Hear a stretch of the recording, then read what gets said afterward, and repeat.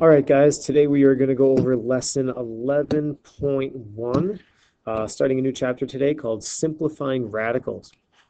What we're going to use today is a method to simplify things like the square root of 48 without giving a decimal. All right, and right now we don't have a method for doing that, but in a minute you will. All right, so let's start off with some basic stuff. Take a look at all these.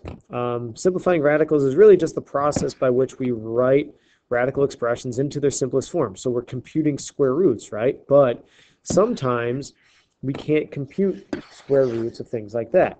However, if we look at these are pretty simple. The square root of 36, well, that's just 6. The square root of 16 is just 4. Remember, these can be plus or minus, plus or minus. And the square root of 144 is 12, right? These are all easy because they are all perfect squares. And what that means, as we talked about this before, is that I can take 6 times 6 to get 36. I can take 4 times 4 to get 16. When I square root 36, I get two whole number answers. I get two whole number answers when I square root 16, two whole number answers when I get the square root of 144. So those are all perfect squares.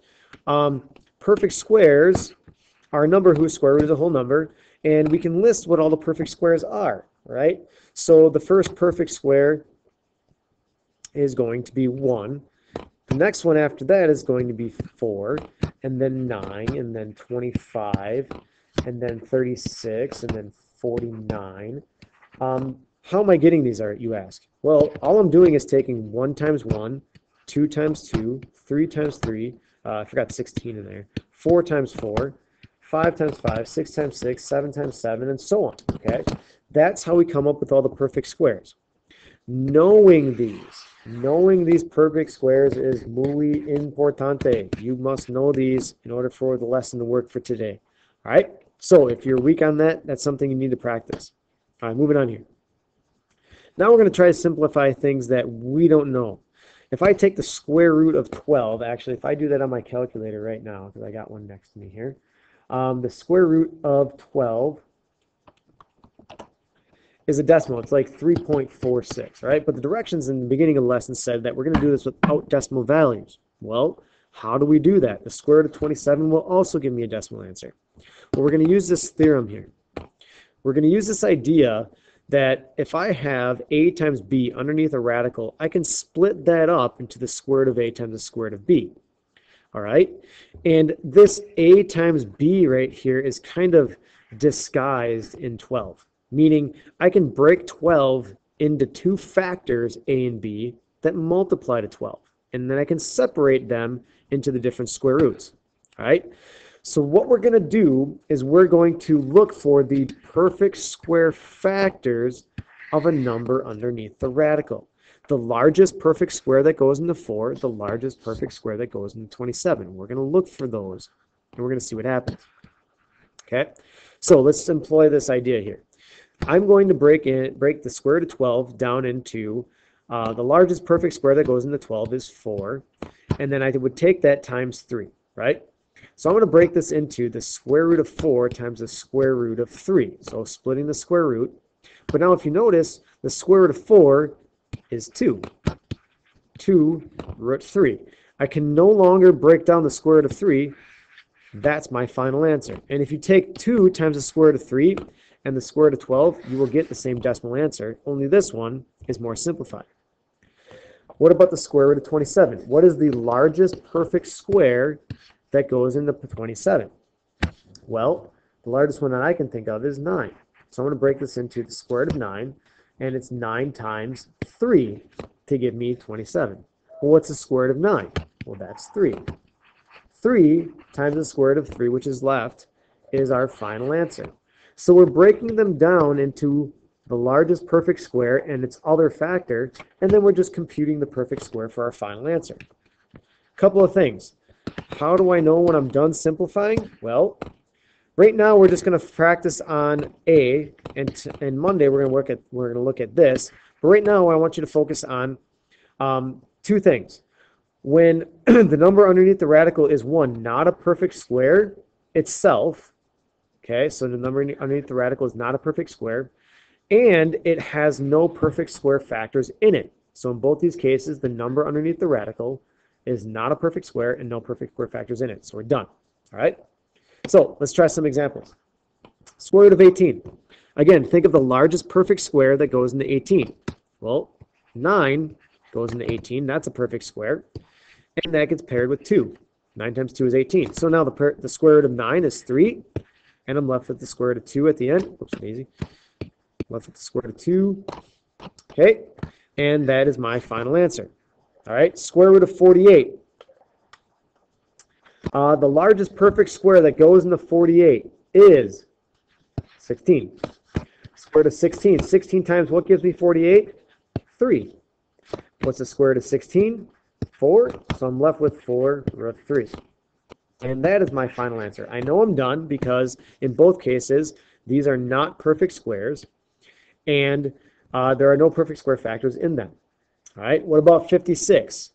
Well, the biggest perfect square I can think of that goes in there is 4, and it's the square root of 4 times the square root of 14. 4 times 14 gives me 56, and so I'm left with 2 square root of 14. Okay? All right, let's take a step back for a second. Let's say that I didn't know what the biggest perfect square was. Let's look at just this one. Let's say I didn't know what the largest perfect square was that went into 48. Okay? Let's say all I knew was, oh, well, it's 4. Well, then I would separate that into 4 and 12, right? Well, 4 and 12, that would give me 2 square root of 12. But then if I look at the square root of 12, 4 also goes into 12. So then what I would have to do is drag down this 2 and split 12 into the square root of 4 and then the square root of 3. The square root of 4 is also 2. So I got 2 times the square root of 3, which is also 4 square root of 3. And if we go back in time,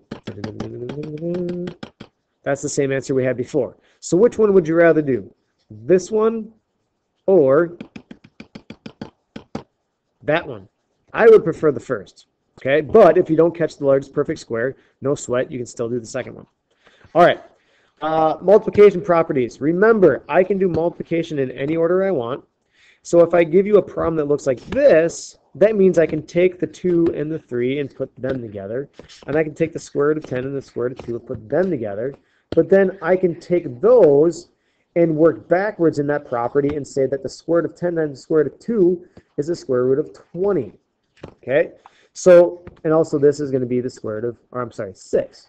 So these things here give me 6 times the square root of 20, and I can work with that. So, I guess I already did that. I can rewrite this as 6 times the square root of 20, right? And I can simplify that even more. Do I have that on the next page? No, I don't. Okay. So we're going to work with this. All right. 6 square root of 20. So all I did was combine some things that I had, and now I have 6 times the square root of 20. Well, 4 goes into 20, so I have 6 times the square root of 4 times the square root of 4 times 5 gives me 20. Square root of 4 is 2. 6 times 2 times the square root of 5. 6 times 2 is 12. So my final answer is 12 root 5. All right? And all we're doing is rearranging the problem.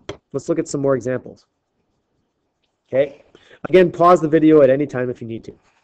All right, I'm going to do the same thing. 2 and 7 can be multiplied to give me 14.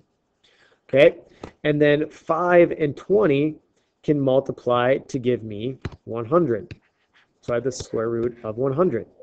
Well, I notice that the square root of 100 is really 10. So I have 14 times 10, which gives me 140. That's my final answer. Okay? Same thing here. Combine 4 and 5. 4 times 5 gives me 20. And then combine 3 and 15. 3 times 15 gives me the square root of 45. Okay? So now I'm going to break down the square root of 45. 9 goes into 45, so I have 20 times the square root of 9 times the square root of 5. And then square root of 9 is broken down into 3. 20 times 3 times the square root of 5. 2 times 3 gives me 60 times the square root of 5. All right? Moving on to the last one here. This is my final answer. 4 times 3 gives me 12. And 2 times 6 gives me 18. Well, 18 we've already done before. The biggest perfect square that goes into 18 is 9. So I have 12 times the square root of 9 times the square root of 9 times 2 gives me 18. And square root of 9 is 3, so I have 12 times 3 times the square root of 2. 12 times 3 is 36. So I have 36 times the square root of 2. And that's our final answer. All right? Those are the only problems that I want you to focus on for today. And tomorrow what we're going to do is learn what we do when we divide radicals, or I should say Monday. All right? Homework is on the board behind you. Actually, it's a worksheet today, so the sub is going to hand out a worksheet. If you need to go back and review any part of this video, it is on my website. So if you have a device, you can view it on there, or have the sub play it again at any point, at any time. I hope you guys have a great weekend. I will see you again on Monday.